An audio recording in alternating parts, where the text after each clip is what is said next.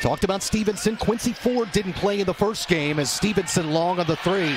Nice. But the Northeastern product is an addition. Nathan Adrian hitting the glass and off the window. Stevenson on the step back, got it blocked. Kelly out in front, off the window, scoring and one. But heard that, leaned in on James Kelly. That was typical Big 12, West Virginia basketball. Little known fact, he is the leading scorer in history at my alma mater, Liberty University. I did not know that. Morris on the spin and got the jumper to fall in. Harler late on the rebound attempt. Penetrating pitch, Elmore from Gray and hits it. That's Herd basketball. Morris on the step back and got it to fall. Joe Mazzulla sighting tonight as well. Current Celtics head coach. And former West Virginia point guard. Kelly flying in. Says, I went to Marshall. And he lost the ball. It led to a fast break. That's one thing he'll have to clean up if he wants to play in the NBA.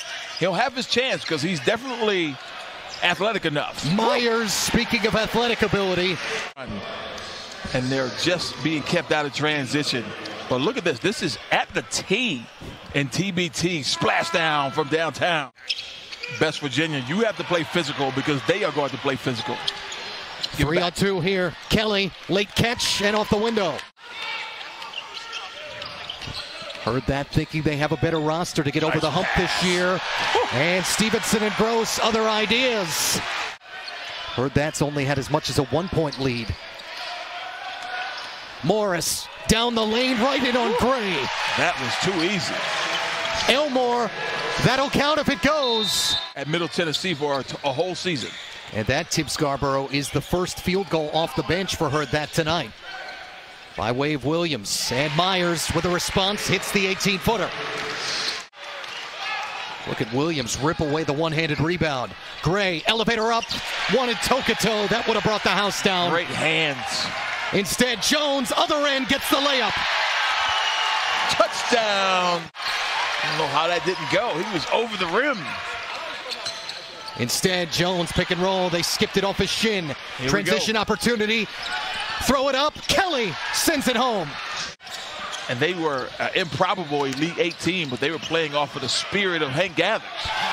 Some spirit there. Williams says no. Nice. And Gray feeding off the energy. Give him a layup. Feels like not a whole lot of green shirts, but Kelly takes this away. Myers takes it right back. Morris with off the bounce. Here's near another steal.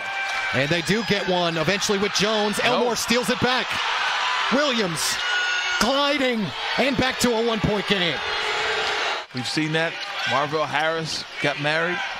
Elmore, his brother, serving it up. And there's Kelly to oblige. Virginia. Elmore for the tie.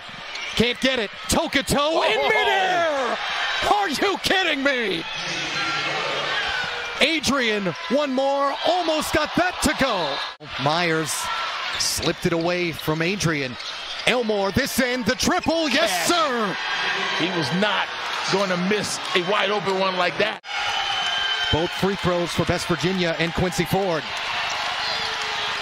Back to a 4-point Herd that lead. Elmore trying to quiet the crowd and does! Oh man, was that right? But during the shoot-arounds. Are you trespassing? But Elmore at the other end. That's a hash mark 3. And West Virginia right now has to find some points. That's why Eric Stevenson, number 10, is back in. And threw that right into the shoe. Run out here. Cook flying and finishing.